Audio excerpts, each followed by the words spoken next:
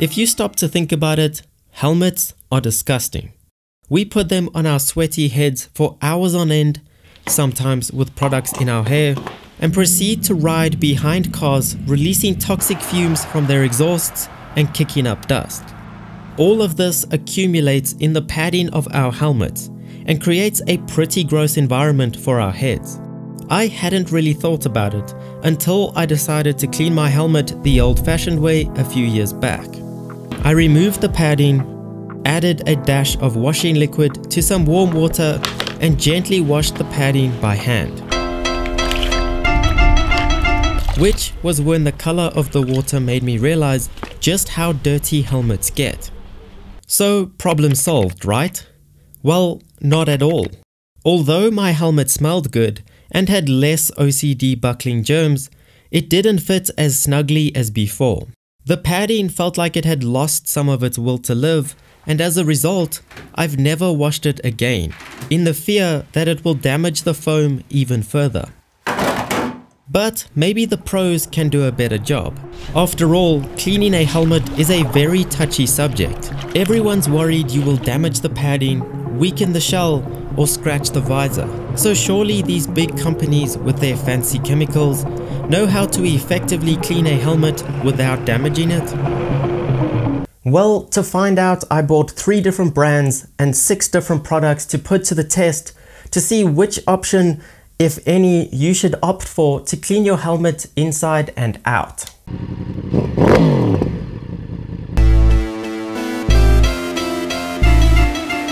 This is Motorex's Helmet Care Active Foam. It looks like shaving cream, and I think it's kind of supposed to because it is foam like the name suggests. It's got this fancy looking nozzle and kind of smells like bubblegum. It is the second most expensive and it isn't the biggest. But the most annoying part is that the can has a lot to say about being used on the inside of your helmet and doesn't mention that it can be used on the outside. However, luckily I stumbled on Motorex's YouTube channel where they have a few videos showing that you can use it not only on the outside of a helmet, but on plenty of other gear too. We have 2 entries from muc-off. Their foam fresh interior cleaner that even states on the can that it can be used on more than just helmets. It's also the best color, smells citrusy, and has a simple nozzle. However, it is the most expensive by quite a margin, but it is the one I was most excited to try out. They definitely want to stand out from the crowd because they have the biggest and smallest products here. This tiny little thing is muc-off's visor, lens and goggle cleaner, and literally advertises that it wasn't tested on bunnies and is biodegradable. Although it can't be used on anti-fog surfaces, which I just think is an excuse to get you to buy another one of their products. Motul also seemed to tackle the helmet cleaning problem in 2 separate products. And you might think this is just a marketing stunt to get you to buy twice as many products. But I'd like to think that the interior and exterior of your helmet require different approaches when cleaning. However, I do think it should be more like muc-off's approach, where the interior is a foam and the exterior is a liquid. Whereas these are 2 liquids and they just seem a bit too similar. They are both priced down the middle and sized down the middle and have the best nozzle in my opinion. And finally we have the wild card or underdog, and the only one that doesn't start with an M. This is a helmet and visor cleaner from a local company here called Dirt Nurse. And the reason I'm giving it a try is because their bike cleaning products have impressed me in the past. At $2, it is the cheapest by far. It can clean the interior and exterior in one product. It's biodegradable and has anti-fog built in. So even though you might not be able to get this where you are, I'm sure you have a local equivalent that is cheaper because it was produced locally. But you might not be sure if it can compete with the big names. So let's find out. I harvested the padding from 2 helmets that have been used for years without any care for the interiors. and a mildly bug-splattered visor from my helmet that's at the point I'd normally clean it. Every piece that has experienced a different environment of dirt and grime got divided into quadrants, so that every product had the same difficult tasks to contend with, which meant the cleaning spree could begin. The interiors were the first to get some TLC. Each quadrant was assigned a different product, and piece by piece, each product got its time to shine. Literally. I read the instructions on the can before starting and followed them as well as vague instructions could be followed. It went muc-off, Motorex, Motul, Dirt Nurse. Muc-off, Motorex, Motul, Dirt Nurse. And after 4 pieces to practice on, I learned each product's quirks and features. Then off to the windowsill it was to dry overnight. Next was the visor's turn. The same process unfolded, leaving the Motorex for last this time, because it can't help itself but splash over every other quadrant. They were applied, given a minute to soak in, and wiped off, to see how effectively they removed bug guts. Yet, unlike the interiors, the results could be seen immediately. Muc-off might not be tested on bunnies, but I don't think it would clean one very well either. For its price versus size, I had high expectations. The nozzle is simple and does the job perfectly, but the bugs still needed a bit of persuading to vacate. There were also spots on the visor once it had been fully dried. Motorex was surprisingly good, considering the can doesn't even suggest you use it on the exterior of your helmet. Snow foaming the visor was rather satisfying after learning how to spray it correctly, but I'll get to that in a minute. It's a bit painful to wipe off the bubbles that don't budge, but it softened the bugs just like you'd expect. Motul also did exactly what you would expect, but no more. The nozzle is by far my favorite, being ergonomic, delivering a predictable amount and a decent amount with a solid spray and diameter. It softens the bugs adequately, but dries, leaving a few too many streaks. And our underdog Dirt Nurse performed very similarly to muc-off with its dried spots, but softened bugs better, making you question muc-off's price tag even more.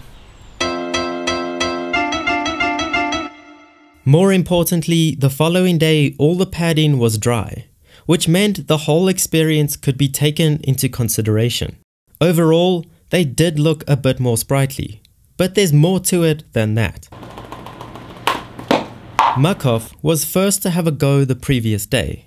I learned that it had an utterly useless nozzle, spraying foam everywhere you didn't want it. It had the right idea, but wasn't that great in reality. The foam created its own air pockets, which meant some areas of padding didn't even get exposed, without some human intervention. It would probably be better if you left the padding in or used it on other gear.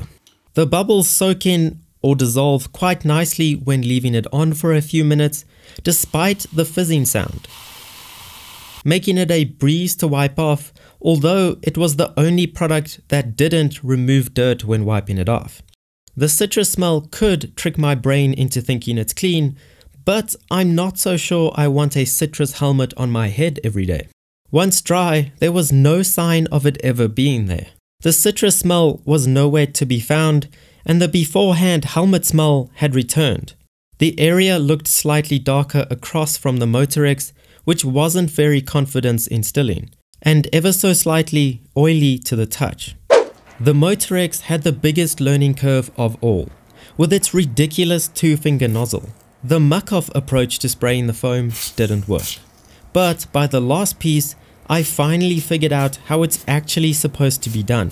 A layer of snow foam covers the area, sneaking into all the crevices, and then begins to expand, which is a brilliant concept. It doesn't dissolve as much as muc-off, making it more fiddly to wipe off, but did remove dirt while rubbing.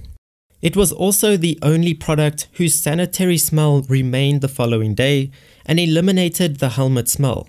The lighter color and clean to the touch feel was pretty positive.